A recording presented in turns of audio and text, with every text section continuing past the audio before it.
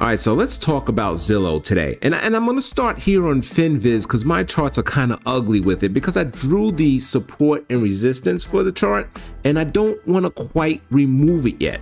So let's go ahead and look at FinViz so we can have a nice clean chart so we can see what's happening. Now we're talking about Zillow. And man, the stock market is it's such a good time to be buying stocks right now. There's still a lot of fear in the market. The market is ripped. A lot of people don't believe the rally. But I do because I'm just looking at a lot of the stocks and what they're doing, and they all are doing this bullish thing. It doesn't matter what stock I go. Well, it can matter a little bit, but there's a lot of stocks out there that's just really showing the change in direction, the breakthrough in the uptrend, the breakthrough from the downtrend going into an uptrend, and then the new higher lows and higher highs. And Zillow was kind of one of them. So let's look. You don't got to be a technical analyst to look at this chart and say, hey, where's Zillow going? Where do you think this is going over the next? And by the way, I'm not talking about day trading or swing trade. I'm talking about something to put in your portfolio to start dollar cost averaging for higher prices later. This is a low, right? Look at what's happening. Look at right there, right? It reached damn near all-time lows. And then now we're starting to come off of those lows. You don't have to be a genius to look at this and say, hey, yeah, looks like we're kind of going up. Maybe the worst is over. So that's what we're looking at with Zillow right now. Now, there's something that bothers me with where we are at now, and I'll show you later on, but let's just talk about some of the bullish stuff. Now, let's get to my charts. I like looking at my charts. All right, so I got the same chart up here with my favorite volume. I got the stochastic, and in this one I drew some support and resistance lines, and I got the monthly chart up. And I like long term. I usually go monthly, weekly, then I look at the daily. I damn near never look at anything under the daily, like the 4 hours and the minutes and all that stuff, unless you're maybe timing a entry. You know you want to get in today, but you want the best price today. But now we're kind of looking long term. So we've seen FinViz, and we've seen how it looks like a bottom, and it's finally flattened out and turned into the upside. What we have on my chart is the stochastic that is confirming that, right? You got it's pointing straight up, almost straight up, and it's got that split. I'm really more excited about the fast line and the slow line split more than the necessarily going up, but I like them both. I like when they in sync. I like when they in sync like that. You had moves like here that could have faked you out.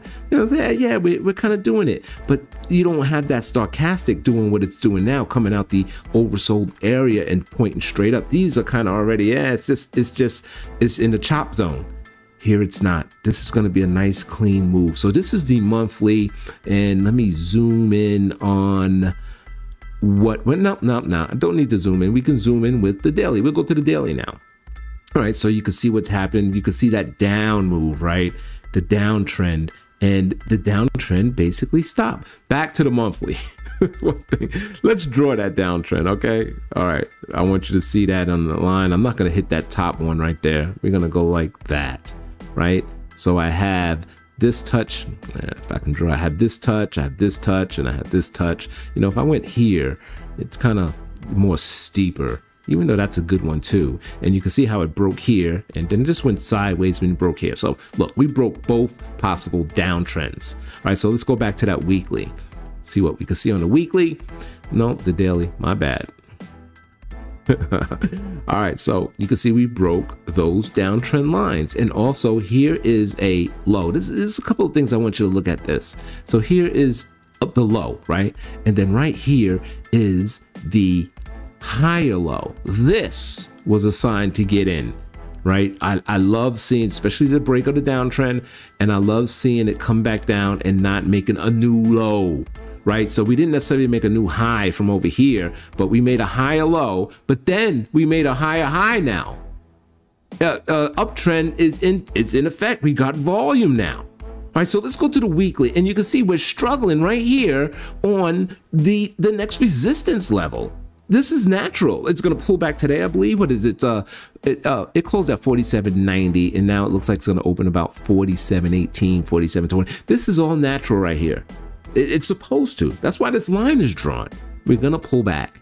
right? It's gonna be a little struggle to get through this one. Look what happened here, right? It hit, pull back, hit, pull back, hit. And you got to think about support and resistance when you're trying to go through trend lines. Just think of it as a battering ram. The more times you see it kind of knock on the door, right? You're trying to bust the door down, eventually it does. And then they said, hey, let's really move back and get that momentum. And look, it just went right through. Generally 3 times is it, and the 4th time it's going through. Generally, so you look right here. Now you got the hit here, right? You have the hit here, and we possibly could have another hit. We can have a move down to here, and just like we did over here, and kind of go back up. We'll finally get through this level of resistance. So that's that. Now let's go to the weekly.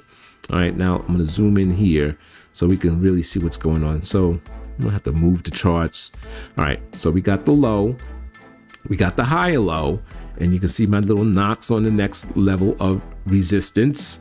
And I think we go through. Now, the one thing that this is the new uptrend, right? So you can see we are overextended for a while. So I don't see, basically I do see it pulling back to tag this line again. It doesn't have to come straight down. It could kind of struggle and go sideways until it hit this line, maybe here, and then it goes up. You can see the same thing happen here. It looks like we was going to break through. Here's your trend line, and then we kind of came all the way back to tag it, right? And then boom, off to the races. So I think we're going to have something similar. We could either kind of chop a little sideways until we hit it, or maybe we come down a little bit more steeper and hit it. We don't want to break this level of support though. This is key.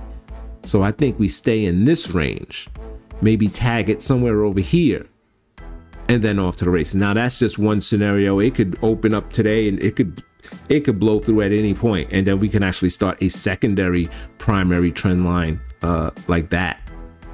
But just remember, this is the primary right now.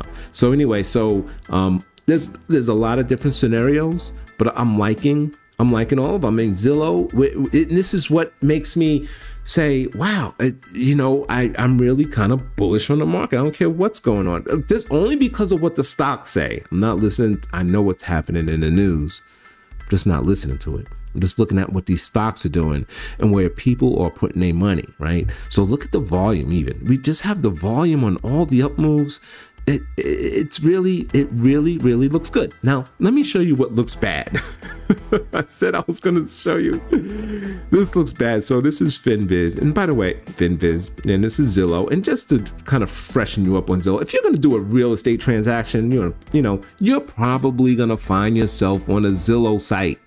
You're probably going to come across it. They own Zillow Rentals, Trulia, StreetEasy, Zillow Closing Services, Hot Pads, Out East, and do other things, right? So let's scroll down here, and then you can see just a couple of days ago, all these senior executives, president, the chief financial officer, now he knows the numbers, chief technology officer. I mean, these guys are selling. You know, no one believes in the company. No one's saying, hey man, this is a good price. I think I'm gonna start buying some Zillow. Right, these guys has been selling and selling for a long time, and they just had a recent batch of sales just 2 days ago. So that's what kind of concerns me a little bit. I would like to see this selling, this insider selling stop. Be nice to see a green line in here with someone trying to buy it. But nevertheless, this is what the chart says. All right, and the chart says buy, buy, buy. All right, man, this is Zillow, and just let me know what you think. Do you want to trade Zillow? Do you need to be a technical analyst to look at that chart and say, Zillow's going higher? Remember, this is the monthly. This is the one that the long term. You take out that volatility looking at the monthly. You go to the daily, you're all chopped up. You don't know what the stock's going to do. Definitely looks overextended right there, right? But we talked about that. We talked about it, and you know, one thing I like about FinViz, it does draw your lines for you, right, on the daily. So you got that line, and you got the trend right here, and I talked about it coming off of this trend down here to tag it before we go higher. So just keep that in mind. Tell me if you like Zillow. Tell me what you think. Tell me what you think about this. Like, comment, subscribe, bell. You know the drill. And I'm Dre Trades. Thanks for watching. I'm out.